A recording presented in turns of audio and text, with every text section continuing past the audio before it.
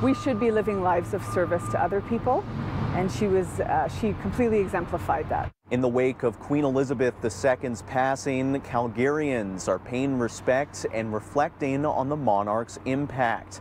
At McDougall Centre, a condolence book provides a place for thought. I think she's kind of the last link to the old world, and that's broken now.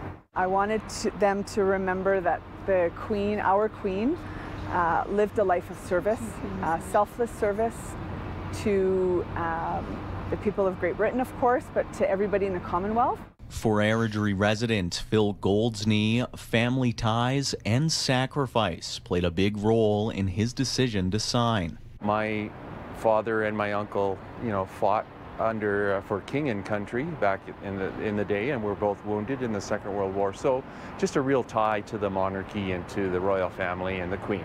Condolences are also being collected online via the Alberta government, but for Phil, it was important to put pen to paper. I just thought, no, I've never done this before, but I'd like to just sign for my wife and I that we recognize that it's a solemn time.